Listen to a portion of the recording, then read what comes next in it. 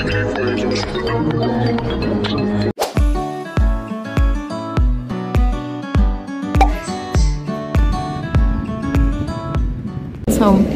gonna update you on what just happened to my brother, who laughed at me for tripping while sitting down. The fact that both of us almost fell down while sitting right now. Not okay. We are highly sleep deprived. Get some help. Okay, so as architecture students, we have access to an AV room. What's it actually called? Audio visual room. And it's so cool because my laptop is now connected to some fancy sound machine to remove echoes, and we are being projected on screen with the camera. That's so cool. You are like a granny because only you. Okay, does it pick up the audio if I sit over here? Okay, it's picking up my voice. Is it picking up mine? Yeah, it's picking up both my voices. For a different perspective, this is what our view looks like. Hi guys. How are you? I'm good, thanks. And yourself? I'm good, thanks. Oh, you guys look very professional. I was talking about how we feel like we don't look professional. No, you guys are fine. It's all good. Did I teach any of you guys in first year, or do I know any of you from... Okay, good. I thought the name sounded familiar, so I was like, yeah, I might have known you from then. Okay, you guys are in your almost final year. Yeah.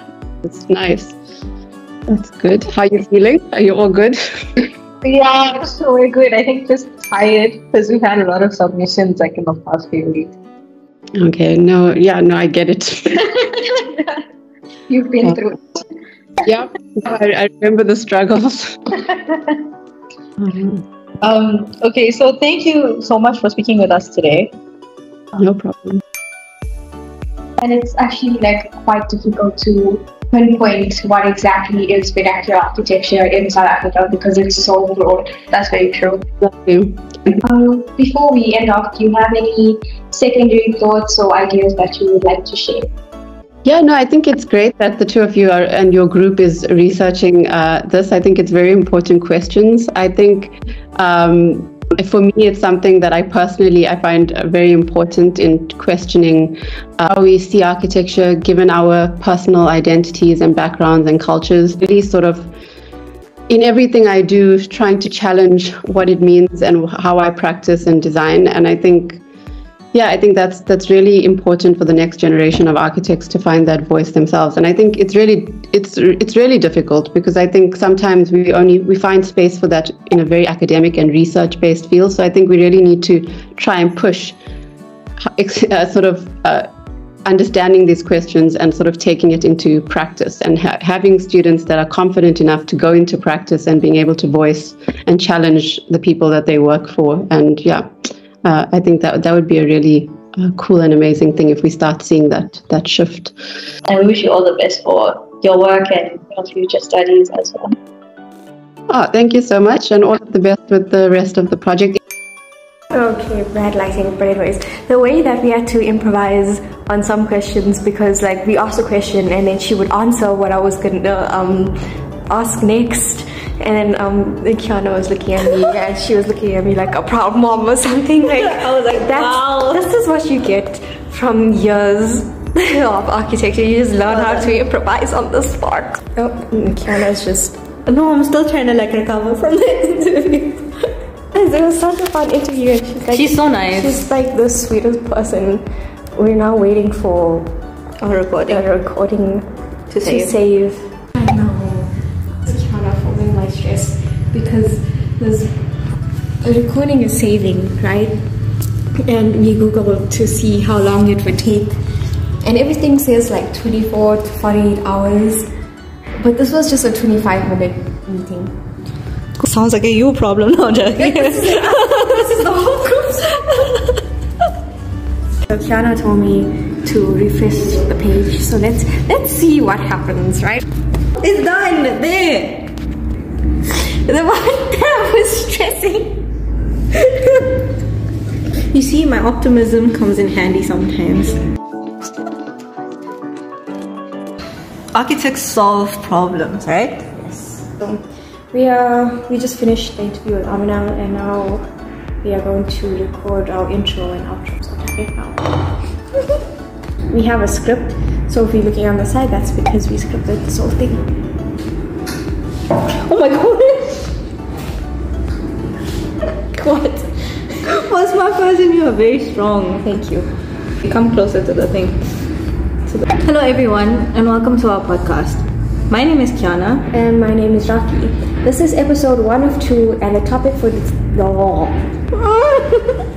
English! Oh, wait. The way that we practiced this before, and we could do it, what is happening now? I'm tired, yo. We're mainly looking at African vernacular architecture. What is vernacular architecture? According to the Oxford Dictionary, is the language spoken by ordinary people in a particular country or region. The vernacular architecture can then be defined. The vernacular architecture? Yes! Oh, I have to hold this up here the whole time. Yes. So, do you want me to hold it? Okay, good, because I don't want to. Yo, I have to be polite. Listen to this I have girl, to be right? polite. We're the future architects of the world. What do you think, Rakhi? What do I think? I don't. She doesn't think. End of podcast. 1, 2, 3, go. I think that's quite. Why is it so close to my mouth? Because you talk so. Ready? Yeah. Because you speak so softly, so like I need to like put it like here. But as future architects and designers, it could even be up to us to create a new style that could be seen as vernacular. Whoa, that was a mouthful, and I feel like I spoke so fast. How do you formally say that's very cool? Watch this give me synonyms for... She is not actually searching this. No, look at this. I don't want like cool. I want like cool, like that's chill, bro.